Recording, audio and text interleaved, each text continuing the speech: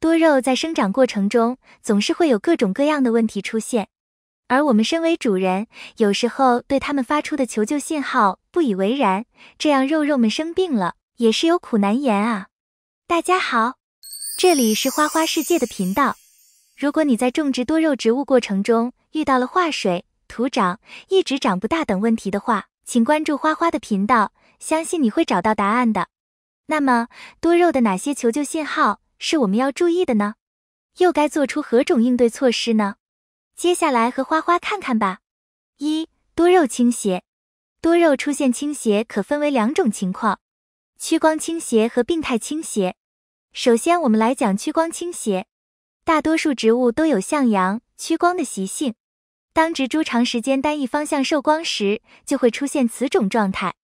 如果你的多肉出现这种情况，其实就是在提醒你，该给花盆转个方向了。对，180度的旋转，改变植株受光不均匀的状况。通过转动方向，植株就会慢慢的直立。不过，为了防止再度倾斜，过一段时间就要给花盆转个方向。尤其室内养殖，更要注意到这一点。第2，病态倾斜。如果你的植株并没有很大，你也会经常给它换方向面对太阳，可是你的多肉还是出现了倾斜的现象，这或许就是植株的根部出了问题。得了根腐病、被蛀虫蛀空、茎部下端腐烂等，都会出现突然倾斜，这似乎是向种植者发出了求救的信号。如果我们不加理会，忽略了植物传递的信息，当以后出现倾倒时，那已是为时已晚，再要补救就回天无术了。因此，当发现植株出现倾斜现象时，我们就要引起警觉。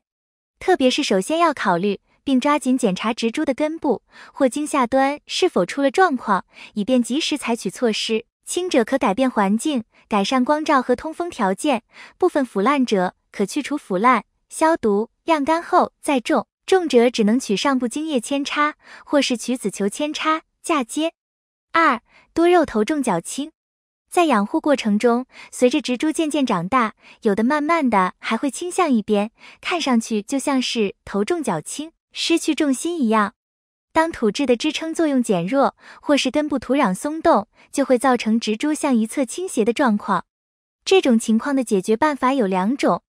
一是将植株扶直后，在植株旁立一个支架，或是将松土压实，然后压上有一定分量的卵石加固。2是如有可能，可伺机换盆，填入新土，矫正植株倾斜，同时还可以检查植株根部是否出了状况。3. 掉叶成光杆。引起多肉掉叶的原因很多，一般为这几种情况，可以根据养护情况自行对照。1. 水浇多了。新手肉友管不住自己的手，看到多肉有点干就不停地去浇水，结果水分过多，造成叶子一碰就掉。对于这种情况，平时浇水一定要注意，一般浇水的话，干透浇透就可以。2. 黑腐导致叶子一碰就掉。很多时候就是多肉黑腐的征兆。这个时候要把黑腐的叶片摘除扔掉，然后看看它的杆子和根系有没有黑掉。如果发现晚了，黑腐真的是没救了。发现及时的话，可以用消毒的小刀把黑腐的地方切掉，尽量切得干净一些，然后放在散光通风处，晾晒伤口再上盆。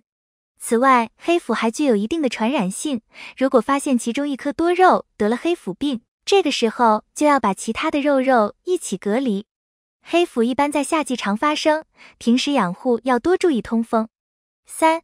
烂根导致叶子一碰就掉。有时候有可能是肉根系有问题，这个时候可以把肉拔出来，看看根系有没有问题，如果有问题，就用消毒过的刀子将烂根砍掉，然后在伤口处抹上多菌灵粉末，晾干伤口后再重新上盆。4. 叶片颜色异常，易脱落。这种情况多肉的叶片看上去会很饱满，甚至比一般的叶片更加饱满，但是颜色变得不正常的透明，叶片容易脱落，后期会发软发黑。这是叶片化水了，叶片化水的部位不固定，有的是下面化水，有的是半边出现。而且一般叶片化水的话，附带着茎干可能也会有一点化水透明。如果化水的叶子只有1-2片，可以先把多肉转移到散光通风处观察，如果化水没有蔓延就不用管，等肉自己把化水的叶子吸收掉。如果出现了蔓延，或者发现的时候已经大面积化水了，要及时用干净无菌的刀子，将化水的部分全部切除，在切口处抹上多菌灵，放在通风处晾干。平时养护要控制浇水和补充光照，并多通风。5. 多肉生病信号。1. 多肉根部有白色棉絮。出现这种情况就是根粉介壳虫。植物在休眠期时，盆土干燥，此时根粉介壳虫繁殖力强，且会从盆底爬出，侵入它盆。受害严重的，花根附近之土壤均呈白色，浇水不进。此害虫多寄生于植物根部，寄生处呈一种块状。预防这种虫害的话，可以适当使用药水预防。花花用过护花神兑水灌入培养土，但不必拘泥于什么品牌，只要有这个功效的药水都是可以的。若已遭寄生，则可取出植物洗干净，切除根湿寄生部分，换植新土。2. 炭疽病。它会使多肉叶片上出现黑色的小斑点，通常于种植过密、通风不良或受伤的伤口处发生。主要危害的部位在茎部、茎节上或茎边缘处，出现水渍状淡褐色小斑，再扩大为圆形至椭圆形或半圆形至不定型的褐色斑。在发病时，务必将病处剪除烧毁。总结，通过以上的介绍后，不难发现，只要我们及时发现问题，并且做出应对措施，就可以避免多肉的死亡。今天要分享的内容到这里就结束了。分享的内容如果有错误和疏漏，还请批评指摘。关于多肉的求救信号，还有补充的，欢迎在评论区留言。如果你喜欢花花的内容，请点赞、关注、转发给更多人看到。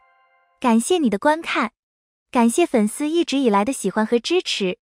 我们下期见。